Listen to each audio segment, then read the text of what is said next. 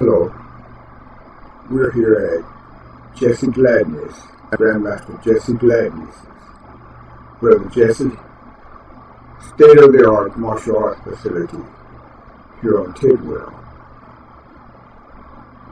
I'm your interviewer for the Psycho Club, Larry Leon Williams. I want to find out a few things. We want to find out a few things. I can tell you some things about Grandmaster Jessie Gladney right now. The guy is phenomenal. The guy is super. The guy is a nice guy. The guy's a movie star. He's done films. He's done seminars. He's done demonstrations. He's given countless autographs and spoken as guest speaker at very important banquets and meetings and such. The guy, Karate Kid was one of the movies. I'm showing you, actually this is an archive film. Right here, I'm going to overvoice it. Is what I'm doing so that I can make a little more input. Actually, I'm interrupting the video to tell you a few personal things about Grandmaster Jessie Gladney, lovingly called Bro Jessie. Yes, I was showing you his school there, and I'm showing you his information on this band right here. As you see, karate. But the guy teaches. Oh, wait a minute, I'll be right back. You see, I'm leaving going to Institute. I think, if I'm correct, Brother Jesse's coming on to the field right now. Come on, Bro Jessie. Grandmaster Jessie Gladney. Yes. So, that's Bro Jessie. We're going to talk. He's going to, hi, how you doing? And,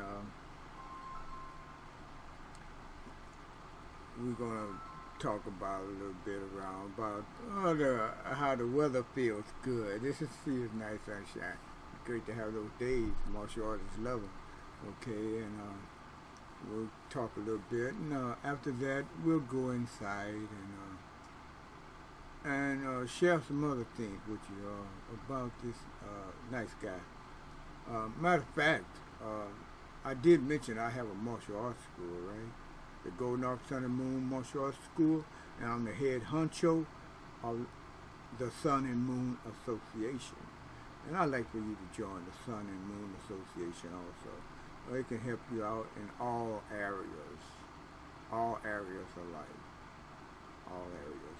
Okay, that being said, I've attended many of Grandmaster Jessie's tournaments, recent tournaments. I only recently met the Grandmaster within the last couple of years. Before that, I was out doing my own thing, kicking and punching, you know. And I met this guy and went to a couple of tournaments. That's when he had recently newly formed the United Students Alliance, great school, great new organization he started, and we're talking about it now, matter of fact. We're getting ready to go inside and do some work inside. So stay tuned, and let me get back to what I'm saying. His tournaments are well run, organized, and entertaining. And also, he goes to other tournaments. Matter of fact, on my channel, the Golden Arc Sun and Moon Martial Arts channel, you might see him there on some other videos. And also, he frequents Sehar Youth and Fitness Center's annual spring invitational martial arts tournament. Okay, you'll see him there judging and giving demonstrations and such. Okay, that being said, we're getting ready to go inside and do some inside work. And matter of fact, we're going to show you, concentrate on his sign on his brand, Grand Karate. I did mention he teaches a modified Taekwondo also, a very good form of Taekwondo he teaches. Matter of fact, I started my martial arts career in Taekwondo, made it all the way to red belt. Here, like I say, here we are showing you the information on his band. Pay particular attention to it, please.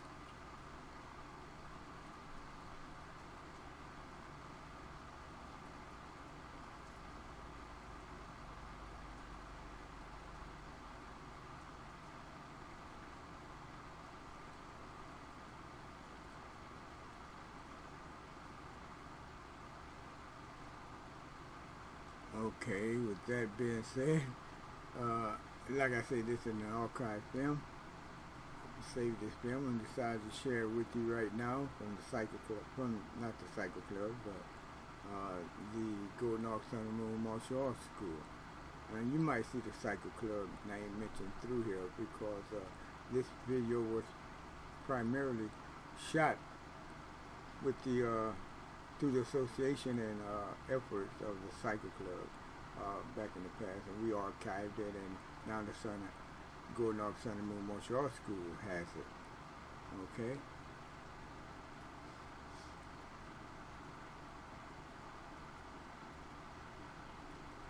So you might can contact him at that number there, if you don't mind. We're getting ready to go inside right now to the school itself.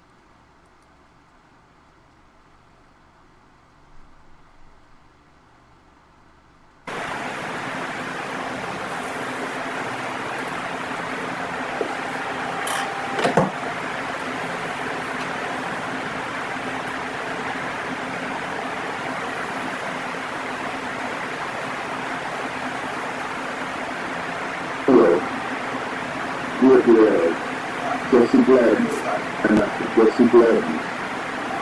Very good.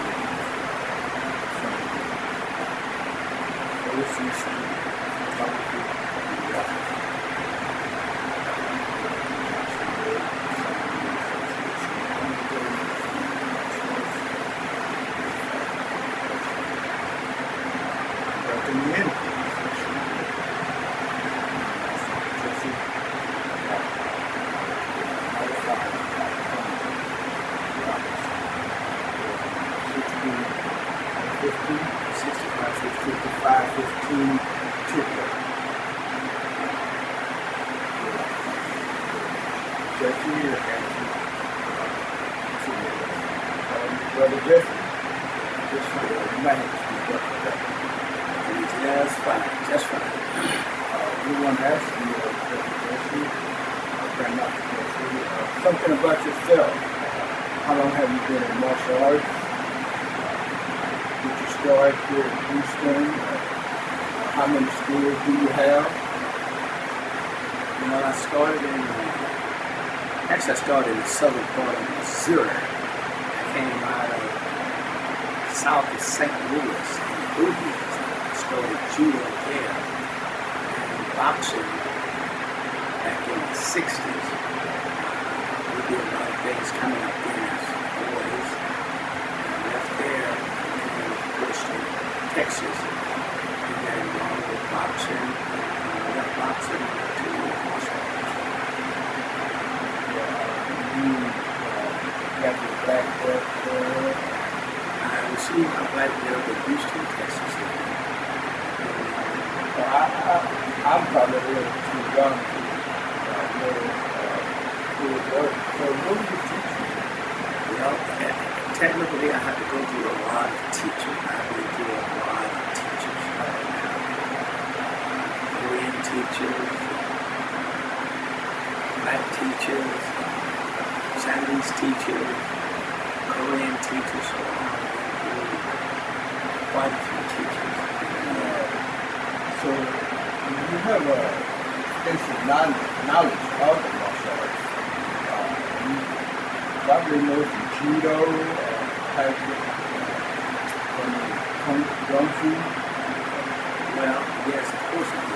A lot of times I'm really thankful for a lot of things that happened in my career. Kind of you expound on that. Well, the reason why I'm very comfortable and enjoy the happening is that a lot of schools that I went went out of business. When I was in some judo, they went out of business. With some aikido, they went out of business. And I had a chance to go to a various school for 6 months here, a year here. So that played out very well for me in the martial art because it gave me a lot of knowledge of martial art. And that's how I really do martial art. Because I want to put those companies together, be able to travel and fight in any organization, any country. Okay, thank you for that. Right. Can you give us some info on the United Students Alliance, which is an organization you formed, if I'm correct? Yes, we formed with the United Student Alliance. Affiliated with your school? Yeah, we came up with the United Student Alliance because we wanted to be able to touch a variety of people. And we wanted the students to be the head honchos and everything.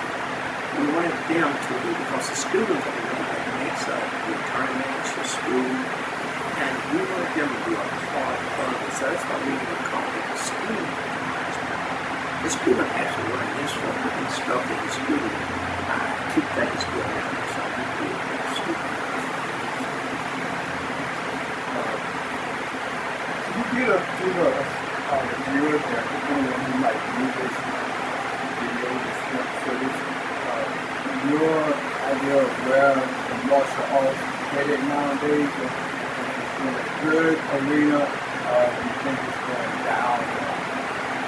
Enrollment up, down, or where does it look like it's going to be?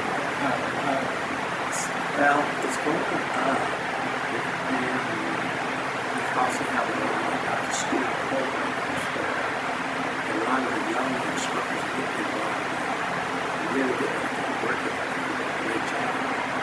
And some of the old traditional martial arts kind of faded a little bit of the hard traditional training.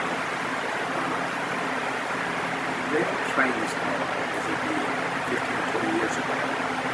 So the new modern techniques, changing, light training, it's kind of flammable, it's kind of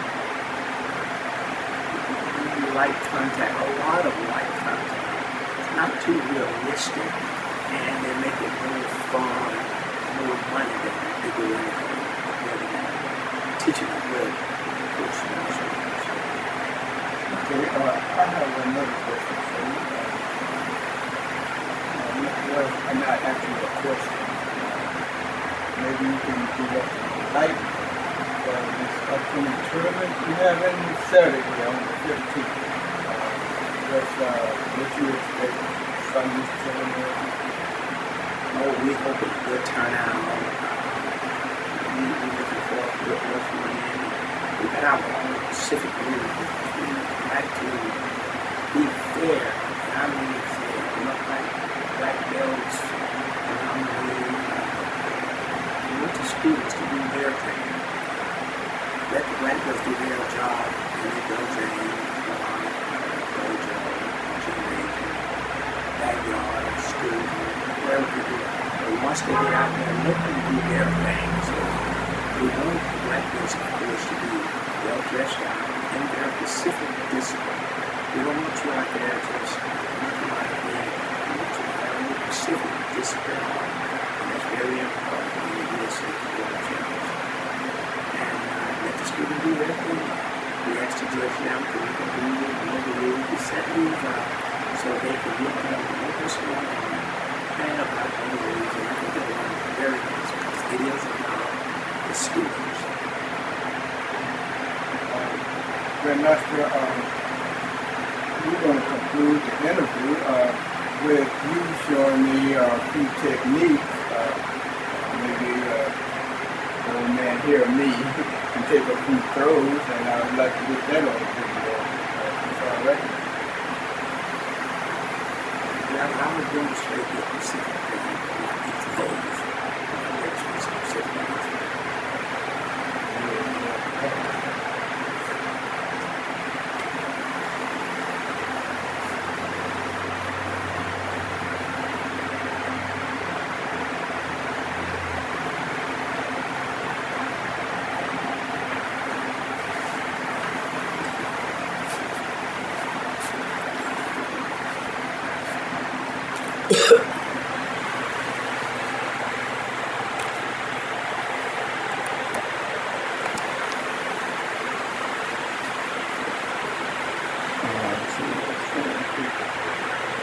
Let's get way over there. Following toward the after one minute. Okay, we just do hand clicking.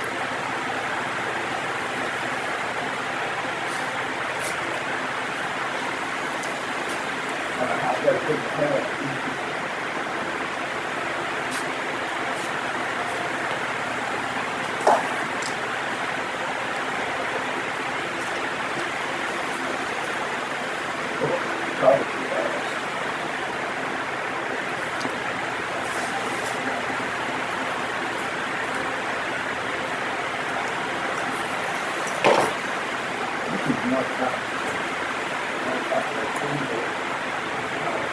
This man, this grandmaster teaches modified Taekwondo, and so I'm going to ask him to maybe show some Taekwondo hand technique. One of the basic things that we do is put your guys out. Just put your hands up. Put your hands up. Okay? Just put your hand out for a punch. One of the greatest things in the world that we put out is to redirect the technique. One of the things, once the body is in this motion, what we do, what our God said, we just redirect the technique. Redirecting the technique, when it comes out, we kind of slice it in the modified Taekwondo variety. Okay? We kind of slice it. Once we slack it, we use an elbow strike, coming back with a ridge hand, and then, of course, with a kick, moving back in, grabbing it, twisting the hand over, and then manipulating it with a head. So those are some basic things that we do. Redirect the technique. Grandmaster, thank you. All with me on this, the bow,